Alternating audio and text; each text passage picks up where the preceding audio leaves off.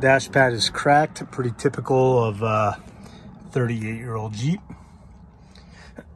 And the rest of the interior is actually pretty nice, with the exception of the driver's seat. Excuse me. So the seat frame is broken in here, and that's why the seat is sitting crooked, cockeyed. The fix to that is you got to take all the material off. Not too hard of a job to do, and you have to weld up the frame.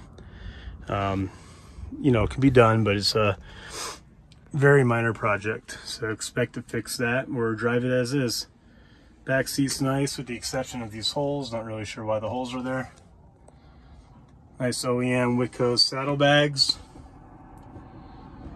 Carpet kit has been replaced, so this is an ACC carpet kit. Very nice shape. Driver's side floorboard has a little bit of pitting. It's hard to see, it's too dark, but I'll capture that better in a photo. But there's no rust on the Jeep anywhere, just like I said, a little bit of pitting on the driver's side floorboard. And let's get a quick video of the engine running. Let's put our brake on, take it out of gear.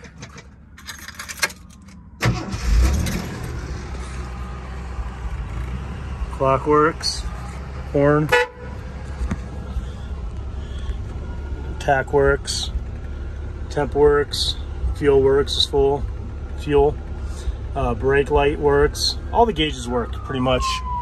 Right turn signal, left turn signal. Haven't tried the fan yet. Yep, heater fan. Wipers. Wipers do not work, so I suspect a bad wiper motor. Lights. Lights are on. They're on in the cluster.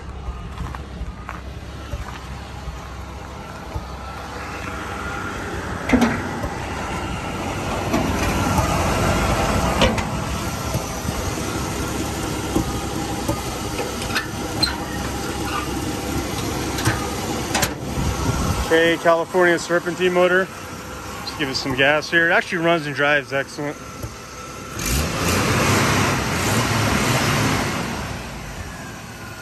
See the color code right here is 3K. It's cinnamon metallic. And there's absolutely no rot on this Jeep anywhere. No power brakes, but it has power steering.